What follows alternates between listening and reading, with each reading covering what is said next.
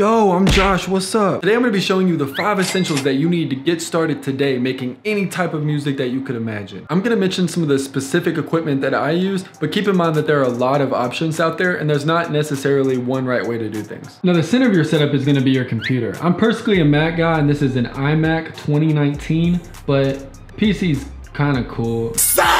I personally would recommend getting as much processing power and as much RAM as your budget allows. Now on your computer, you're gonna be running your Digital Audio Workstation, or DAW for short. Your Digital Audio Workstation is the software that you're gonna be using to create and record music. I'm running Ableton 11, but there are a lot of different options out there, including Cubase, FL Studio.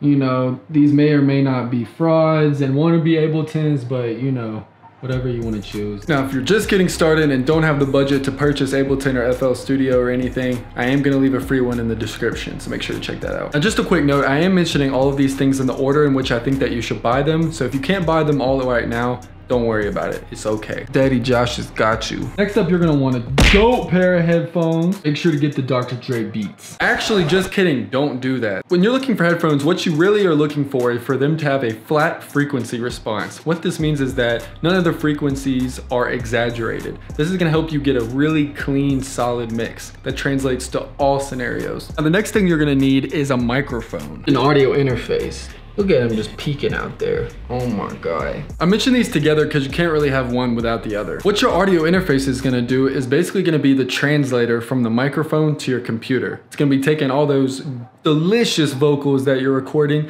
and making it to where you can actually mess around and manipulate and mix them in your track. So I have a couple different microphones. I first have the SM7B, a little bit cheaper of an option if you don't have the budget. I also have a Neumann TLM-103. Now, I could take this off, but that would be a lot of work and I'm kind of lazy, so just believe me that this is a TLM-103. I wouldn't lie to you. There's so many good microphone options out there right now that you really can't go wrong unless you get like a Walmart Xbox headset or something crazy like that. But despite that, I'm still gonna make sure to link a couple in the description, so if you need some guidance, make sure to check it out. Probably goes without saying, but what you're also gonna need the cables to plug all of these things in. So for a microphone, you're gonna need the XLR cable, which looks like this on the female end, and then looks like this on the male end.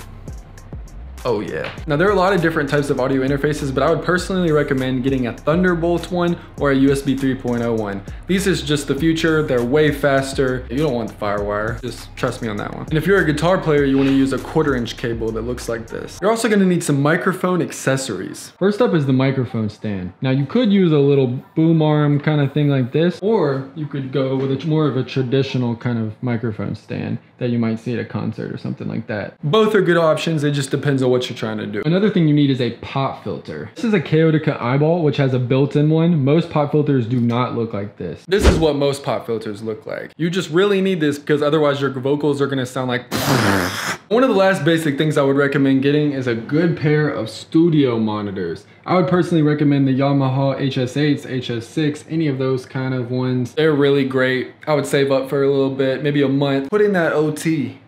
You know, you got it, son. These aren't essential because you could just mix on headphones, but they definitely help because sometimes mixing in headphones is a little weird, and these allow you to get balances a lot better. All right, now appreciate you guys for coming. Hope y'all enjoyed this video. Make sure to like and subscribe. I'm really trying to get to 100 subscribers. You know the deal. If not, I'm still gonna be chugging away making these videos. But yeah, y'all go make some dope music. Let me know if you need any help. I'm on Instagram. My DMs are always open. You already know the deal.